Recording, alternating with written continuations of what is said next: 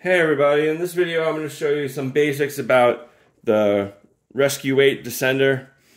If you know what a figure eight is, it's basically the same apparatus but with no ears. So it looks like that. This is the rescue weight, and it makes it easier to lock off and secure your position than with a regular figure eight. Here's how you do it. You first connect the descender to your rope by taking a bight of rope and putting it through the bottom and then around the back. So now you have something that looks like this. And you of course need a carabiner to attach yourself to the figure eight descender. And now with this, it's very simple. You can take in slack and then hold your position. Take in slack, hold your position, or you can descend. Now, if you were ever in a position where you needed to keep that position for a while and you don't want to move, you want to make sure you don't end up having like a catastrophic failure and descend down the rope without wanting to. You first take this end and go around the back, and then do it one more time around the back, and then put a bight of rope through the hole at the top, and then put it around the ears when it comes out. There you go.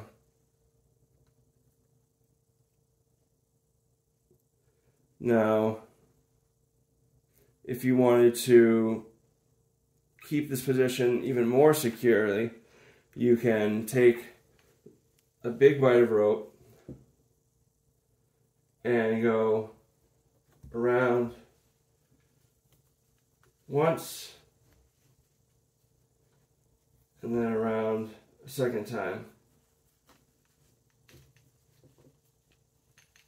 So now you are very secure.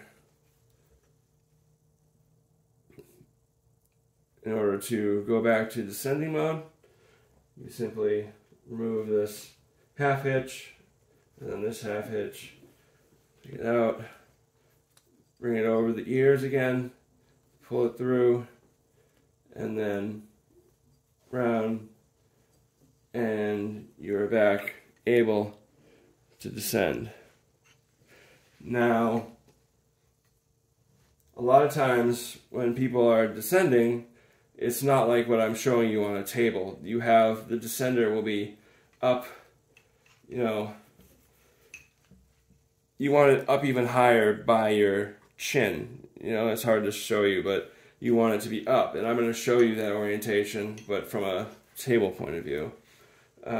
So all you do to extend the ascender from your position is you take this is I think 60 centimeter loop, and then I bring this through like that, and now it can be up by my face and closer where the action is, where I'm able to manipulate it better and use it better.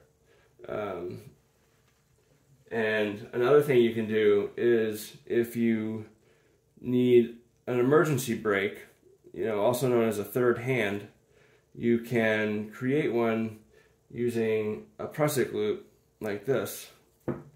So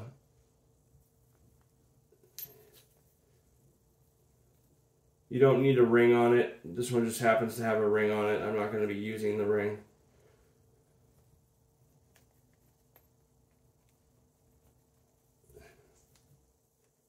Okay.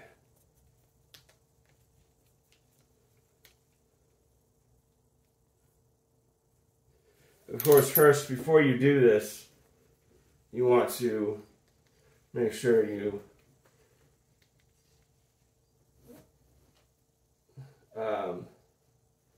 lock off.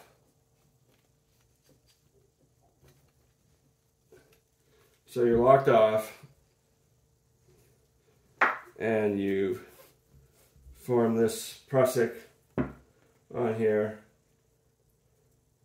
dressed it well, tested it, and then all I have to do is take this, put it through the eye, put it below the figure 8, and make sure the gates are opposing, so that way they don't potentially open up one another. And now, when you take it off, if this were to, you could have it set up where you let go of you give rope to the descender by putting your fingers on the top of the coils of the prusik, and you'll, descend. It's hard to do on a table, I apologize, but you get the picture. And if you were to, for some reason,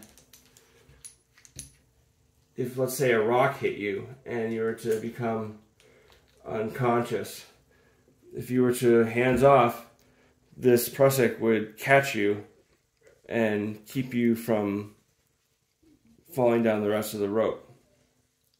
So this is a pretty useful and versatile method. You can also tie the prusik at the top of the figure 8 above it, but the benefit of doing it this way is that because of the figure 8 descender, it's taking up maybe like 70% of the load, and so this prusik is only responsible for stopping about 30%, and so it's less likely to bind and lock up than if it were to be up here, where it would be holding 100% of your weight, and that could easily jam unless it's like a VT. Even then, you're taking a huge risk. And again, as far as which, I'm just showing you a regular old prusik. You can use a Schwabish, you can use a distal, you could use a VT, or any of the other hitches that I have in my library that tickles your fancy. So this has been the figure 8 rescue descender, and some basic material for you. If you enjoyed this, please consider hitting like or subscribing. Talk to you later.